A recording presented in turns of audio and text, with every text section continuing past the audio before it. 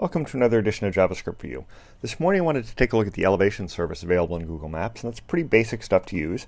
You just set up your map, and here I'm setting up a terrain map, and I'm going to go ahead and set up the elevation service, and again, just an API call, and then a listener so that when we click on an area of the map, we call the getElevation function down here, and that's pretty basic stuff again too. Get the click location, find the lat long for it, and then we get the location into that array. And then we go ahead and do a reset of that stuff, and then we just ask for the information and pop up a little informational window saying the elevation service tells us that the elevation at that point is, and just pop it up onto the screen.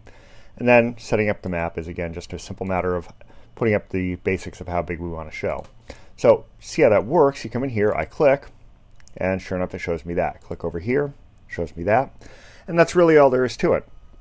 It's a pretty simple thing. You just set up the elevation service to begin with, and then you have a little function to get the information based on where you clicked, and pop that information up to the user in whatever form makes sense to you. In this case, just a little window. So, it's better for today. Until next time, have fun with JavaScript.